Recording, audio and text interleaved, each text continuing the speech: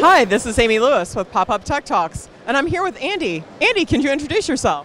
Hi, I'm Andy Banta. I'm the storage janitor at NetApp SolidFire. So I see you have something today. Is this a Halloween idea? What's going on? Not Halloween. This is the end of your storage admin. Oh boy, we better dig into this one. I know that's heavy. Do you want to put that down while I get this sorted out?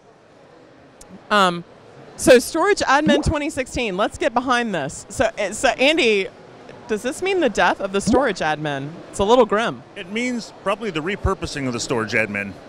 All right, tell what is the old and what is the new? Well, the old was typically the storage admin would be the person who would go carve up storage, set various different settings on the storage, basically decide the policies that people would use for the policies that people would apply for using their storage. I think the new is the idea that actually a virtualization administrator would be the one who does an awful lot of figuring out what policies you want to be able to, or what capabilities you want your storage to have, and how you would use policy-based management from the VMware side to actually take advantage of that. The whole idea with SolidFire storage is that we are going to make we want to make SolidFire invisible to your administration staff. Once you install the storage, it should be entirely your virtualization administrator that sets up the policies that they want to use, creates the virtual machines, decides how to logically partition them out for different departments or different customers, and forget about the fact that there's actually something behind that needs to happen. So you introduce yourself as a storage janitor. So obviously you've talked about the technical piece. What about the mental shift that we all have to make? How, when you talk to customers, do you help out with this transition? So it's like you said, not necessarily the death, but the transfer of skills.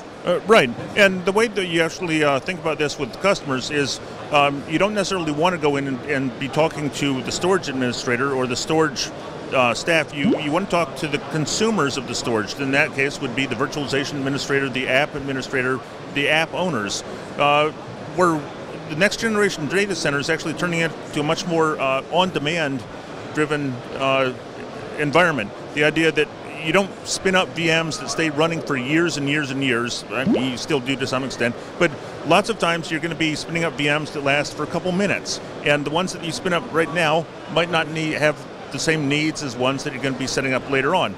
And this is something that the virtual administration virtualization administrator understands.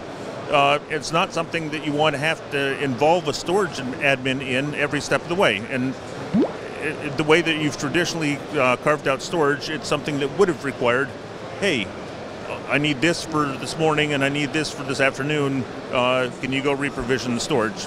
Not the way it works anymore. And actually, with virtual volumes, with VMware solutions, you can actually drive this entirely from the virtualization console. So you can go in and you can create virtual machines. You can set the policies for them for various different QS. You can run them. You can change the policies dynamically without actually moving data around. When you're done, you throw them away and start over.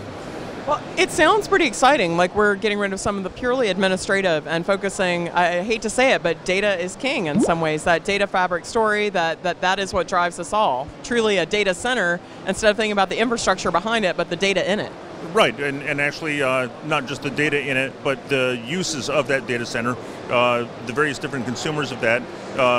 You could have like test and development people doing one thing one day, and finance people doing something entirely different the other day, and at the same time it's all running in one data center. You don't end up with siloed storage or siloed environments. You have a single next generation data center that pretty much acts as an internal cloud for your business and provides infrastructure as a service.